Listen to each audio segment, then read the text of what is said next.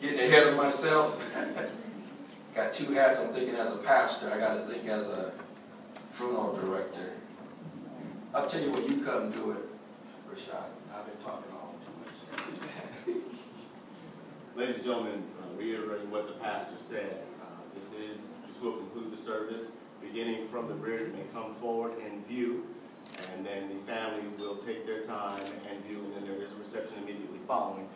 I want to stand here on behalf of the family and thank those of you who have shown your love and support yesterday and today and the days in the past.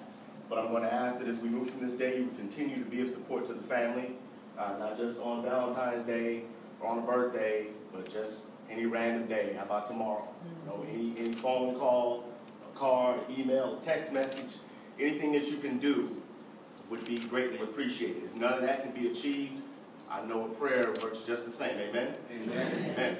And to the family, on behalf of everyone here at Chapel of the Chimes, we want to thank you for allowing us to serve you during your time of bereavement.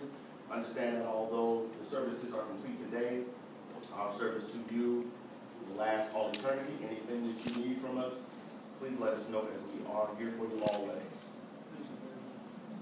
Ladies and gentlemen, come forward. And for those of you who are not going on to the reception, may God be with you all. Go in peace.